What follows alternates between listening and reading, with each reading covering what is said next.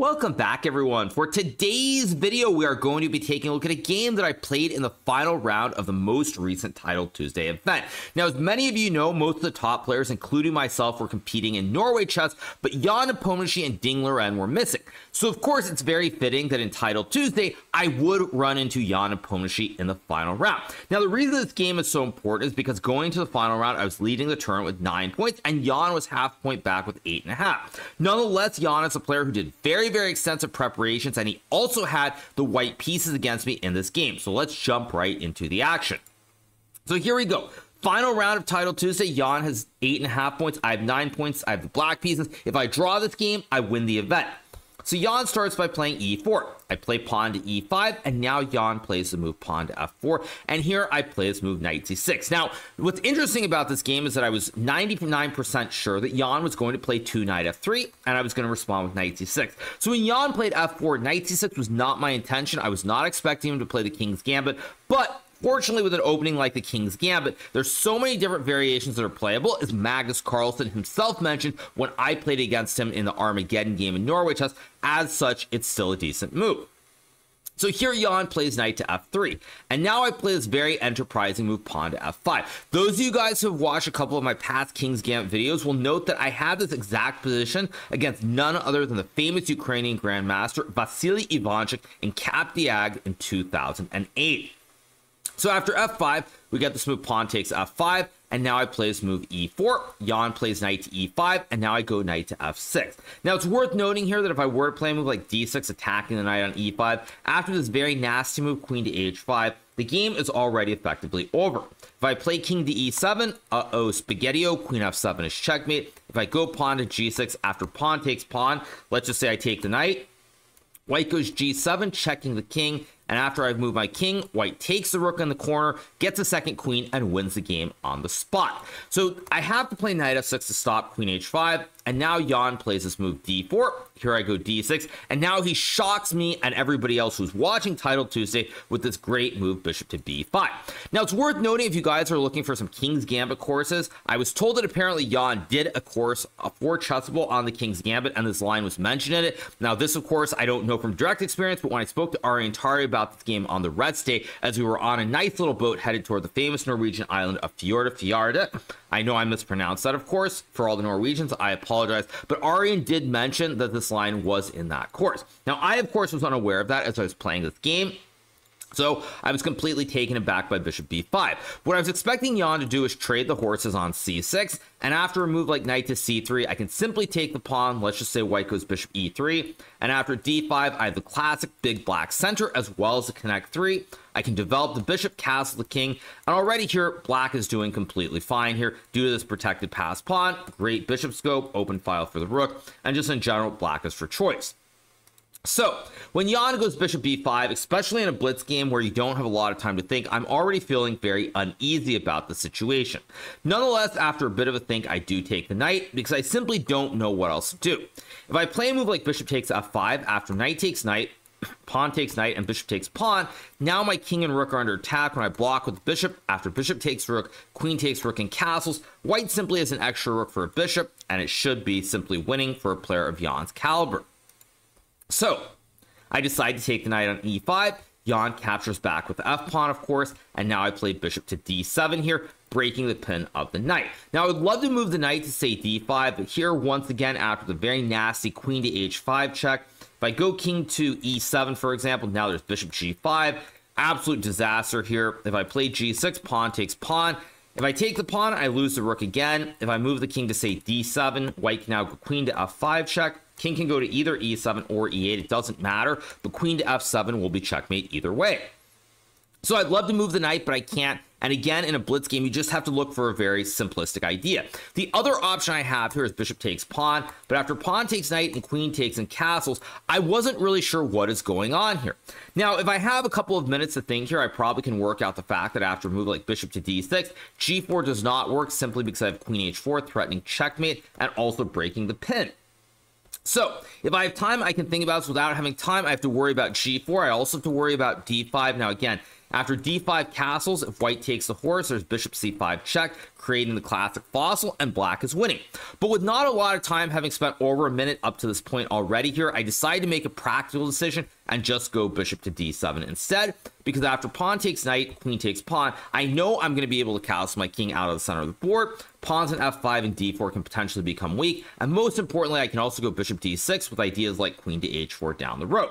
So now my moves become a little bit more straightforward, and in blitz in particular, this is a very, very important point, that even if the position may be slightly worse, if you have a lot of very quick moves that you can play, it's much easier to get back some time, your opponent's to think, and you start feeling the rhythm of the game once again. So after queen takes f6, Jan decides to castle. I castle here, and now he plays this move bishop to e3, defending the pawn on d4. Now, Jan could have tried to play a move like c3, guarding the pawn as well. I suspect that the reason he didn't do this is because after bishop to d6 here, you'll notice that in this position, white can't really get the bishop and the knight into the game very easily. If you go bishop e3, now I have queen to h4, threatening the mate on h2. And if white goes g3, I sack the bishop. And after pawn takes bishop, queen takes pawn. Now, of course, it's check. I will collect the bishop on e3 here with check as well. And it's simply GG, why not? So Jan decides to go bishop e3, figuring now he guards the pawn on d4, he can develop the knight on the next move, and unless I can put immediate pressure on his pawn on d4, with the knight in the game and then c3 next move, white will have completed the development and have a big advantage. So I go bishop to d6, creating the same threat of queen to h4, and now Jan takes the knight on c6. Now, this is a move that I think Jan played more based on the time situation and intuition than anything else. Again, if Jan has a lot of time to think here, I think he would probably go g3, followed by knight c3 and knight d2, and white still keeps a bit of an advantage. Nonetheless, he trades the bishop for the knight on c6, and now I have these bishops here on d6 and c6, and Jan plays queen to g4 as a preventative way of stopping queen to h4. Additionally, white has ideas like bishop g5 to hit the queen and then the rook and collect some material. So after queen g4, I play h5, and now Jan goes queen to h3, and I think this is sort of the start of going in the wrong direction. Now, Jan was feeling very confident here. He was actually live streaming this at the same time, and he has this big 30-second advantage. He knows I'm out of prep. He's got an extra pawn, and I think this is where he probably should have played queen to g5. And after bishop e7, trade, and a move like c3, black is still okay after bishop b5, rook f2, and c5, but black should never really be able to be better here, and white should have no major issues. Nonetheless, Jan decides to go queen to h3, and I think this is when things start to go the wrong way, because now I play bishop d7. Now, the reasoning behind bishop d7 is very simple. The queen is on this diagonal here, and this pawn is kind of annoying on f5. So, for example, if I can ever play rook f8 and capture this pawn, I'm suddenly winning because the queen simply has no squares to go to. Additionally, if I get g6, this is another way to try and collect the pawn on f5. And if I ever win this pawn on f5 with these bishops, black is just much, much better. So in this position here, after queen to h9 and bishop d7, Jan plays this move knight to c3, attacking the pawn on e4, and now I go rook d e8, guarding the pawn, and again, I have a very simple plan. I just want to play g6. That's all I want to do here. I know that I'm going to get g6, bishop takes f5. If I get those two moves after they're played, I'll gain some time, and then I'll be able to think. And for my opponent here, Jan, who has started this game up a minute out of the opening, the time advantage is starting to dwindle a little bit. So Jan goes knight to d5, I play queen to f7, he plays c4, trying to use the pawns in the center, create some pressure because his bishop on d6 is absolutely perfectly placed, and it is the patented classic wooden shield. So here we get pawn to g6, which is what I play, and now Jan plays bishop f4. Now, you'd love to take the pawn on g6 here, but after pawn takes pawn, I can sack the queen for the rook, and after rook takes queen, bishop takes queen, pawn takes bishop, I can go rook h8, attacking the pawn on g6. If knight f6, I take with check. If rook f6, now I can go rook e to f8 here, and white can't really keep this pawn on g6. If you trade the rooks, I take back with the bishop. Pawn is still under attack, and after knight to f4 and bishop h6, it's simply winning here because I'm going to trade the bishop for the knight, win the pawn on g6, and the rook is much better than this bishop on f4. I can swing side to side, go to the end of the board. At any rate, it's a much more active piece, and white also, his extra pawn is a double pawn on h3, so white really doesn't have any great counterplay. So Jan plays bishop to f4, I trade the bishops, and now I take, and here he plays this move queen to e3, which is a mistake. Now what Jan should have played here was this nasty move knight takes g6, and if Jan had found knight g6, there's a very, very good chance he would have won this game, because now I have a big problem. I can't take with the bishop due to the pin. If I take with the queen, after the queen trade, white is simply up a pawn here. White has 6 pawns to my 5 pawns, but more importantly, is a 2-on-1 on the king side. He has 4-on-3 on the queen side, and my pawn on e4 is potentially a big weakness here, so white should be doing very, very well. So instead, Jan plays queen e3, which I think is just a blunder, trying to play fast, keep the flow of the game, but this now hangs the pawn on c4, and just like that, now suddenly I'm up a pawn here. I have 1, 2, 3, 4, 5, 6. White is 1, 2, 3, 4, 5, and now white has to be very careful to not end up much worse. So Jan goes rook a c1, I play queen f7. I do not go hunting for all the pawns, because if I take on a2, after rook a1, queen b2, and rook fb1, queen c2, and say rook a7, suddenly the rooks are super, actually not rook a7, sorry, rook c1 first, and then rook to a7. White has these very, very active rooks on the 7th. There's rook a8, knight d5. White's counterplay is overwhelming, and his king on g1 is very safe here with the 2 pawns. My king is not safe at all, and so a pawn is only a pawn at the end of the day, and you can't just go hunting for them if you're going to lose your king. So I decided to play queen f7 back, guarding the pawn on c7, guarding the pawn on g6, keeping an eye towards the pawn on a2 still. So now Jan plays rook to c5, and here I go b6. I could have played king to b8. Actually, I was about to say that's what I was going to play, but I realized after king b8, white can again sack the knight on g6, and after takes and rook f5, now material is only even, so it's not the end of the world, but black really should not be much better here. So when I play b6, rook has to move. You can no longer go for this trick with knight g6, and he plays rook c3. I go king to b7. He plays rook fc1, stacking the 2 towers on the c file here, and now I play rook to e7, and Jan plays this move queen e2. Now this position, if I had a lot of time to think, I suspect I would have found this move bishop g4, attacking the queen and the knight, and after queen to e3 and rook f8 with my own double stack on the f file, black is much better here. At any rate, I didn't see it. I was trying to move fast. As you guys can tell from the time situation, I am down 40 seconds here. I'm down 40 seconds, so I still have to move fairly quickly, because even though I'm getting a very, very brief, even though I'm getting this bit of an increment, it's not enough. If I'm down to 5 seconds or less at the end of the game, I will just lose. So I play rook to d8. Jan goes rook to a3, and now I start to play the meta game by playing pawn to a5. Now again, here it's very unpleasant. I have 34 seconds. He has a minute 13. I don't want to spend too much time. At the same time, if I play king to b8 and white goes queen to a6, c6, if I don't have the time to calculate this line after rook takes c6, it feels like I'm just going to lose. For example, say I play rook takes d4, there's rook takes b6, after takes, queen takes b6, he can take the rook, and probably white is winning due to the weaknesses. My king is very open here. I don't have a lot of protection around it. Additionally, I don't even know if this line is working or not. Now, computer says it's winning, but with only seconds to process whether this is okay or not, I can't do pure calculations, and I could just be completely lost. So I decided to play a5 for practical reasons here, because I know that Jan in the situation, if he draws the game, he is not going to win the tournament. And Jan knows this. He has a half point less than me at this point in the game, and so as such, he plays this move b4. The reason is that after rook takes a5 and b takes a5, white sacks the rook, but it's not more than simply a draw here. After queen to b5, king c8 check. If I go king d7, white has queen c6, king 8, queen 8, and the classic yo-yo with the draw. Additionally, if I go king b8 and white plays rook c5, trying to lift the rook, this also doesn't work because I can play rook to d6. And after rook to b5, rook to b6, white trades the rooks, but black simply has 1 extra rook on e7, and it's too much of a material disadvantage, so black will win the game. So when I go a5, I'm playing the meta. I know that Jan can't take, but for Jan, it's difficult too, because he has to just play a move, which is why he goes b4. Now, after b4, I play queen to f6, attacking the pawn on d4. Jan takes the pawn on a5, and at this point, he has to go all in. If he tries to play a move like rook to d1, for example, I can simply go bishop g4, winning either the queen on e2 or the rook on d1. If white tries to play queen e3, I will just trade the queens, and after b takes a5 and e3, I start pushing p in the center of the board, and I will win this as well. So here Jan takes on a5, I play queen takes d4, and now I go king to h1, and here I play bishop g4.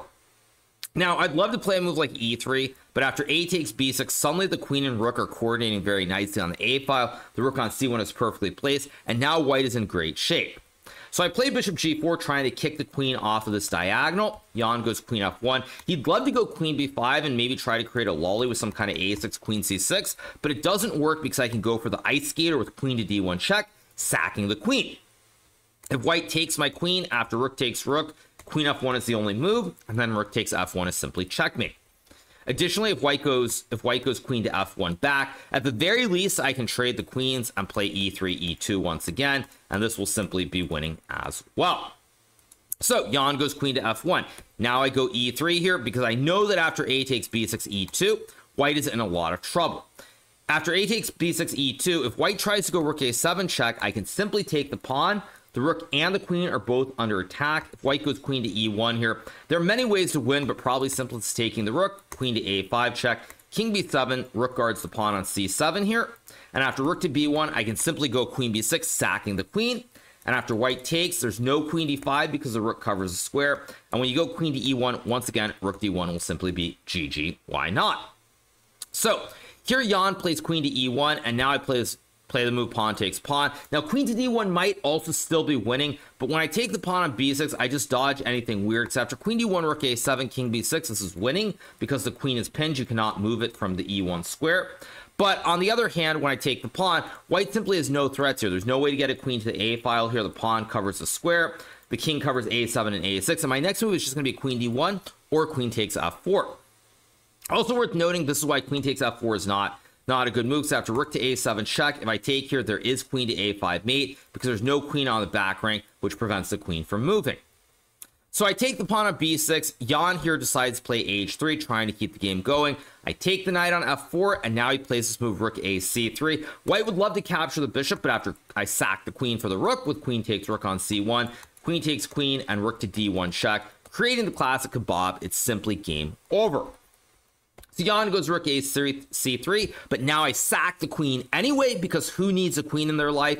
And I play queen takes rook. Jan takes back. I play rook to d1 here, and now the game is effectively over because I've sacrificed my queen, but now I'm going to get a new queen.